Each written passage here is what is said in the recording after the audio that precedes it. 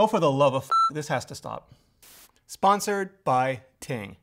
Look, there have just always been iPhone leaks. Even since before there was an iPhone, there were leaks about it being an iPod with a literal rotary dial on it.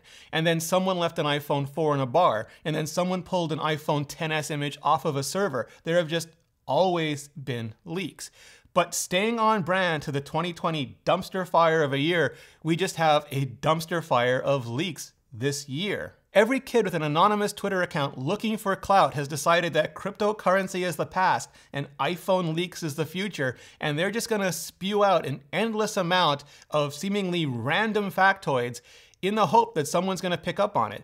And embarrassingly, people are. Major tech media sites are blogging this stuff, no matter how zero the track record, no matter how cockamamie the rumor, and that just encourages more and more of them. And I get in 2020, everyone needs clicks just to survive, but I think at a certain point, we have to realize that we're feeding a toxic leak culture and just cut it out, or at least do the really, really important job of separating the noise from the signal for everyone trying to make sense of what's gonna happen this fall. And because you're not, I'm now the idiot left to try and tier list all this stuff, like I'm Tierzu, like I'm Charlie with raid boss Karens or something. But screw it, that's my job. So let's do this. Analytics tell me that 70% of you watching this video right now haven't hit the subscribe bell or button yet. And with all the big fall releases about to start raining down on us, you're gonna wanna go ahead and do that now. Cool? Cool.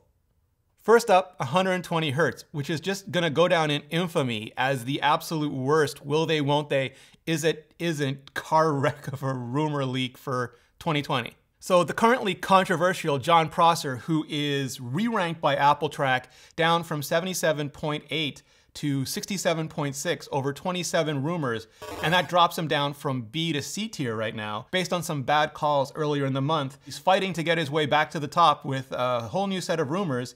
Unfortunately, one of them is about the damn refresh rate again, saying 120 hertz, codename D6X, didn't make it into production.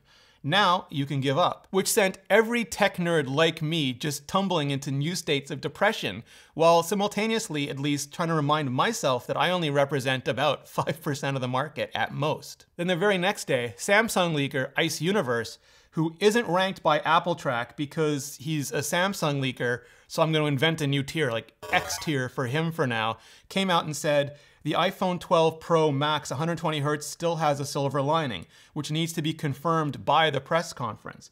There are two conflicting sources within Apple. Maybe the bad news you heard comes from the production line, which doesn't really mean much. Even though Ice Universe is a cat, it's not Schrodinger's cat. It's not locked in some quantum state like Doctor Who's Weeping Angels, like sorry, so sorry, Amy Pond style. Because surely if the iPhone 12s have gone into production, this has been decided. And if it's a hardware feature, it was decided months ago. And even the echoes of those decisions should have been well processed, just totally chewed up by the rumor mill by now. But the sort of rationale for why it's still a debate is that Apple is implementing the hardware. The panels that they are using are capable of 120 hertz, but they're gonna choose to either implement it or not implement it in software based upon things like battery performance, color management performance, all of those things, which means they don't have to decide until they put the software onto the device at the factory. And the debate around this is that the current generation of panels Apple's supposedly using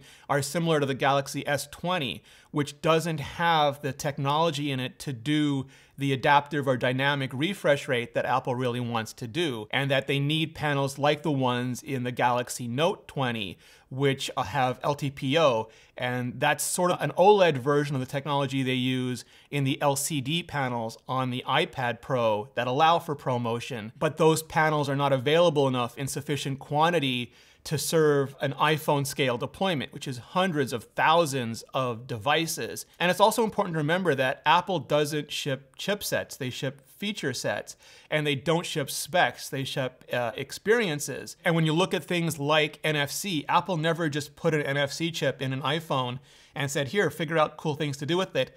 They prototyped it in several iPhones and ultimately didn't ship it until they had Apple Pay, and then they shipped Apple Pay, not NFC. It just so happened that Apple Pay used NFC. And the same thing is true with screen sizes. They prototyped big screens for years before they shipped the iPhone 6, and OLED screens for years before they shipped the iPhone 10. They want a specific experience from this technology, and a 120 Hz panel by itself is just tech. It's just a spec.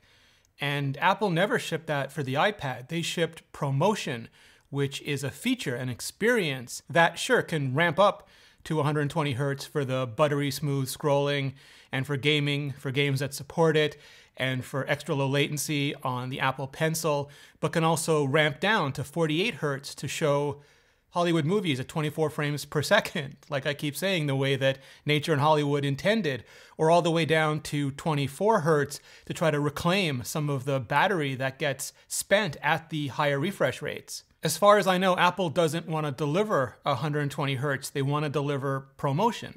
And if the current generation of panels don't support it, they won't do it. And if the next generation of panels do support it, then they'll do it with those next generation panels. And it's critical to keep reminding ourselves that no matter how much we as nerds personally want it, it is going to have almost no effect at all on the sales of Apple's next iPhone.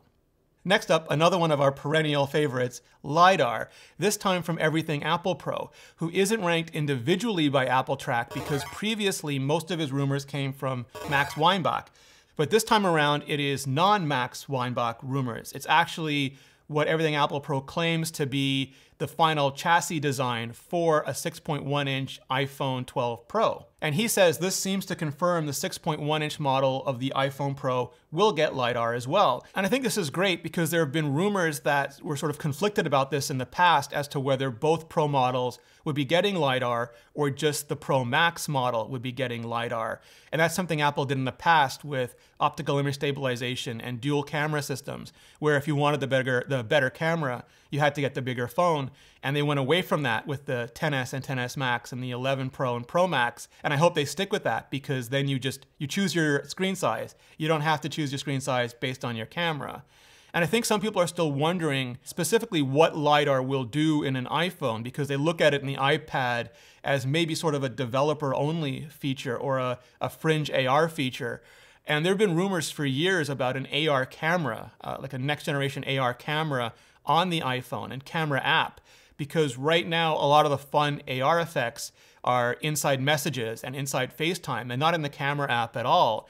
And I think Apple's been waiting until the back camera can do more of the same things that the front camera, the true depth camera, can do, sort of making a true depth camera for the back, where the density of the dot matrix won't be as high as it is on the front, but it'll be able to project much further out into a room or into outside. And there's a lot of things they can do with that. For example, get much better depth data, and that can be used for much better autofocus. It can be used for things like portrait mode in lower light situations. It can be used maybe for portrait mode in video situations, which is something we've seen from other vendors, sort of hit and miss, but maybe Apple could deliver with this technology. So in general, I think, yeah, there'll be sort of the more next generation AR stuff getting ready for the Apple glasses phase of it, but I also think it'll just create much better, more solid camera performance for the Pro models in general. Now we have Digitimes, who's ranked 61% by AppleTrack over 59 rumors, which puts them clearly in the D tier, is claiming that the new iPhone lineup may arrive in 2 stages, which nothing new there. But where they get weird is by saying the 2 6.1-inch models will come first, followed by the 6.7 and 5.4-inch devices afterwards, which means we'll get one regular, one Pro, and then another regular, another Pro. And this might make sense because the 2 6.1-inch models are sizes that Apple has made before, but because the 5.4-inch model, which is smaller even than an iPhone SE and sort of the dream device everyone who really loves small iPhones has been waiting for, could take extra tooling or extra time to tool up. And same with the 6.7-inch model, which is the bigger iPhone, and maybe to fit in the millimeter wave radio, but maybe also because some people really are using their phones as primary computing devices and just can't get big enough phones, maybe that's also taking longer to ramp up on the lines as well. But previously we heard rumors that it was going to be more like 2017, where the regular iPhone 8 came first and then the higher end iPhone 10 came later. But then we heard other rumors saying, no, it's going to be more like 2018, where the higher end iPhone XS came first, followed by the more mid-range iPhone XR. And I think it's just really important to remember that Apple itself, Luca Maestri, their chief financial officer, said that iPhones in general are coming a few weeks late this year, which means late September, early October at best. And if we've seen these sorts of staggered releases in fairly normal times, like 2017 and 2018, there is just no telling what we'll see in this rancid trash fire of 2020. So we're just gonna have to wait and see. But let me know which one you're waiting on and plan to get in the comments below. And to save some money when you get it, especially if you're at work or at home or just working from home right now with tons of Wi-Fi around you, there's simply no need to pay any extra money for any more data than you're actually using. Same for talk, same for text, not with Ting. Ting offers coverage on Verizon and T-Mobile, so no matter where you are or where you go, you'll have more service options in more places. And it works with almost any phone. The iPhone, for sure. The Google Pixel, the Samsung Galaxy, yeah, both the slabs and the folds. Pretty much anything you can put a SIM card into. The average Ting bill is just $23 a month, and with no contracts, no commitments. And since you're watching this video, you can get a $25 service credit to try them out. Bring your own phone. Bring your own number if you want to. Just go to reneritchie.ting.com and see how much you can save and get $25 off. Seriously, go to reneritchie.ting.com or click the link in the description and start saving with Ting. And clicking on that link really helps out this channel. To learn more about the iPhone 12, just everything coming this fall, click on the playlist above. I'm gonna go through all the rumors, all the specs, everything you can expect. So just click on that link and I'll see you next video.